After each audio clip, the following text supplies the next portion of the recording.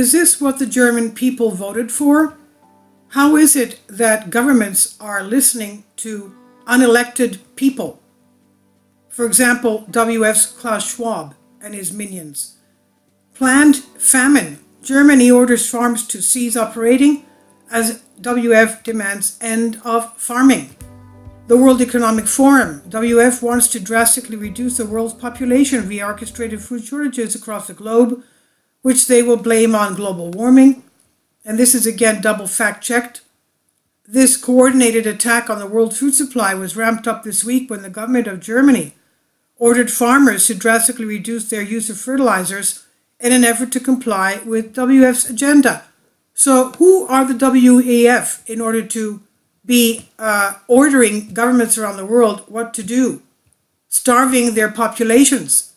Last week, the Dutch government also acted under the orders of WEF, shutting down 3,000 farms to comply with Klaus Schwab's global warming goals. Gateway Pundit reports, meanwhile, the cost of food in the European Union increased 17.26% in October of 2022 over the same month in the previous year via trading economics.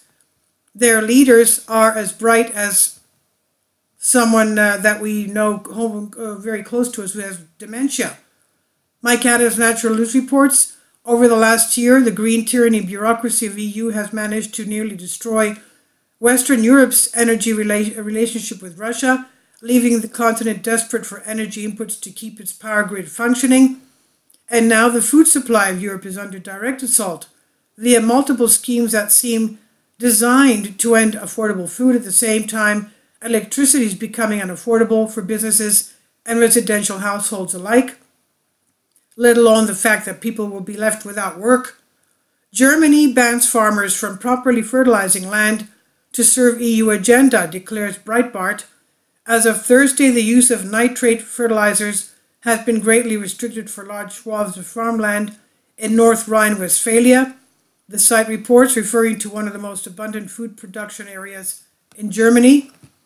The ban originates with EU bureaucrats waging war on nitrogen, the essential element that makes up nearly 80% of Earth's atmosphere and is critical for crop production.